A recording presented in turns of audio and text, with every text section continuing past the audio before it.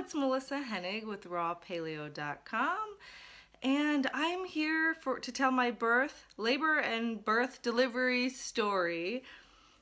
I have not quite known how to share it yet because I don't want to disappoint anybody, and I was definitely planning on a unassisted home birth, and it didn't work out that way. So I thought I would share what happened. And it's hard for me to share because there's a part of me that's embarrassed, and there's a part of me that doesn't want to take away from home births. Like, I would 100% back a home birth and try for it again if that's ever the case. But sometimes life has a different plan. And also, the beauty is that I trusted my intuition, and my baby's here with us. So, oh, and he's just pooped. He's a good eater. So I was 16 days past due, like 42 weeks and 3 days or something, and I was feeling fine. My whole pregnancy was a breeze. It was really easy. I was still hiking stairs at the end and walking for miles and doing anything to try to go into labor. And my body wasn't going into labor. And then it started to. I started feeling some contractions on Sunday night. That would have been October 22nd. And it was like, yay, oh my gosh, this is it. And Chris, my partner, came home with the roses, and we were so excited. Our home birth, we had started some type of progression here. I had been waiting and waiting, and so I felt contractions, and the only thing I didn't feel was the baby moving. And so I called my midwife, and I said, I'm in early labor. You don't have to run over. I'm timing the contractions. I was having them every 10 minutes actually, but it wasn't that painful.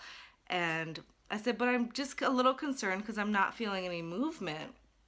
And so she said, eat a big dinner, and because I always feel a baby move. I mean, he was moving nonstop anyways the whole time, but when I ate, it was a dance party. So she said, eat a big dinner and get some rest, because tomorrow you're gonna have a big day ahead of you. You're gonna be delivering a baby. You need rest. So I ate dinner, protein. It was organic chicken, and I felt one kick. And that was at 7 p.m. And so I was really aware that I felt one, and I told Chris, usually there's so much movement when I eat, and I'm a little concerned because I felt one kick, but I felt something. So I went to bed, and I woke up in the middle of the night about 1 in the morning, and I still had not felt any movement. Again, he's very active. Like, babies have days and nights mixed up, so at night he would get really active, and during the day my movement and walking all around would put him to sleep. So I ate an apple at like 1 in the morning, and I still felt nothing, and then I drank some ice water. He's got my necklace. I drank some ice water at like 3 a.m. and I still felt nothing. It was radio silent, and I was really concerned. I thought, this is strange.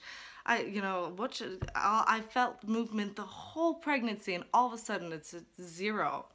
So I texted my midwife at about 5 in the morning. I've never texted the whole pregnancy because I didn't have any issues. I didn't really have any big problems or anything to text. So I said, I'm still having contractions, so you don't have to come over and stay, but can you come over and just check a heartbeat? I'm not feeling movement still. Last kick was at 7 p.m. So she was literally over by 5:30 a.m. She's like, I ran over because you've never called. So I was concerned. And she came in, and we felt the heartbeat, and it was on the lower side. He's a boy. The myth is that when the heart rate is on the lower side, you're going to have a boy. So he was in the 120s the whole time, and we couldn't get any movement, though. We were going to do an extended test where, every time he moved, the heart rate should go up, and we were going to chart it, and Chris was all ready to take it, but we couldn't do that test because we couldn't get any movement. And I had eaten that morning, so I was feeling like, all right, what's going on here? His baby stopped moving. And so we talked about it, me, her, and Chris, and we decided that we were going to walk into the Flagstaff, Arizona hospital and just get an ultrasound and look for some movement on the ultrasound, since I really wasn't feeling any. And we walked in and we said, we're home birthers, we're on our way in and we're on our way out. I'm having contractions, we're gonna go home and birth this baby. But I just want to get an ultrasound because I am not feeling movement and I'm concerned. And so they took us, they were really nice, and they took me right in, they hooked me up to monitors, and they got a heart rate, and it was on, every time I had a contraction, it would drop, like drastically. And he was, like, they were telling me he was distressed, and I still didn't want to, oh, it's okay. I didn't want to believe anything because, you know, I just don't, I'm not into hospitals, and everything they say is kind of backwards anyways. Hold on, I just don't want to get this on the screen here, but we might need to feed him. So that was one thing. So during contractions, his heart rate was dropping, and oh, he's kind of crabby. He's crabby at 5.5 weeks. He's pretty demanding. And so they came in. So they weren't going to give me an ultrasound right away, but since the heart rate, they noticed something was happening every contraction. That they came in with the ultrasound technician came in. And she tried for 45 minutes and she could not get any movement. Oh, honey. And, you know, I got up and drank water and peed and emptied my bladder and did everything to try to get some movement going on. So 45 minutes, nothing.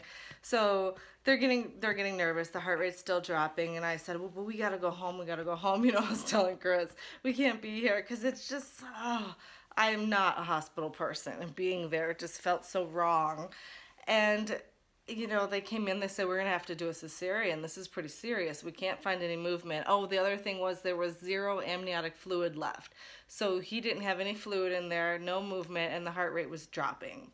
So it was pretty serious. It was really scary at that moment. They said, you're going to have to go now. We have to get him out right now. And so I said, no, you know, I still was like, we can't do this. I started shaking and crying, and Chris is like, well, let me go call the midwife. So he went and he called her. She's 500% about home births. And he came back and he's like, we got to do this. And I still was like, no, please, I don't want to do this. You know, when you're really into alternative medicine and not into allopathic at all, it is quite a whirlwind to have to get rushed into surgery like that. So I had to do it. There really was no choice. I was scared. He had no fluid. Heart rate is dropping, and there's absolutely 0 movement. So those 3 things is what happened. And so I went into surgery, and he was actually, so he came out. He wasn't breathing, which is normal. A lot of times babies aren't. They need a second.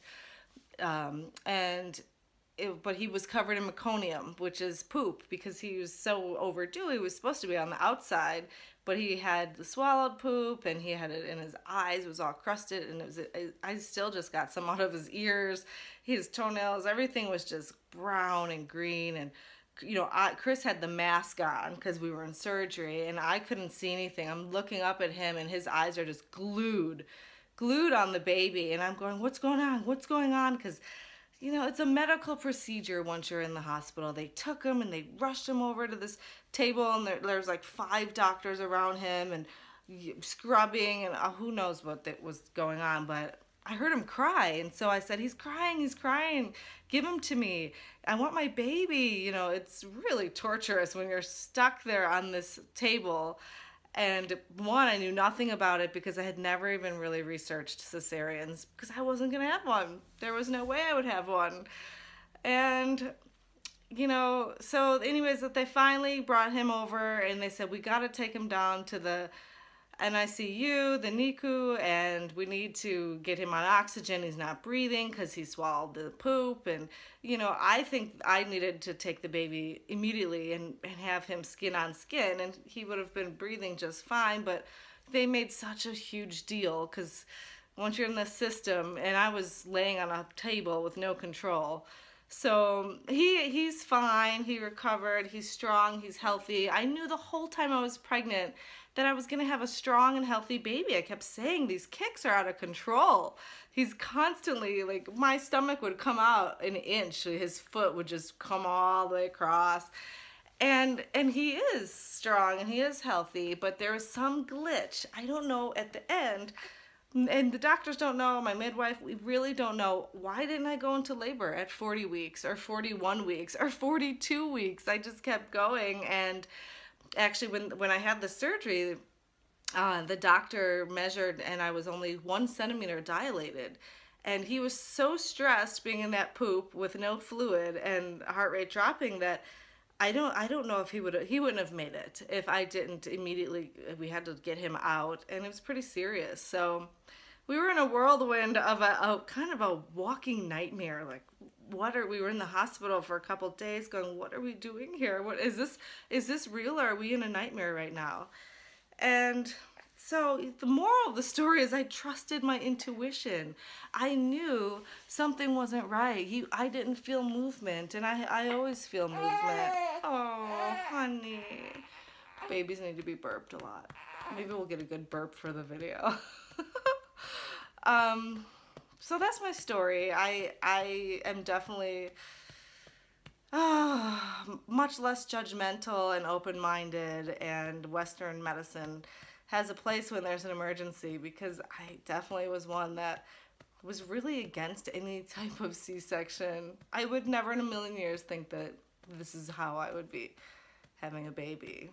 So I feel a little I do feel disappointed that I didn't get to birth him vaginally and he didn't get to have the good bacteria, but I'm taking a ton of probiotics and we bonded really well. He's breastfeeding really well. There's a lot of cesarean section babies that don't bond, but you know, he's always on me and feeding, and it's okay. And it's amazing. He's here. That's the most important part.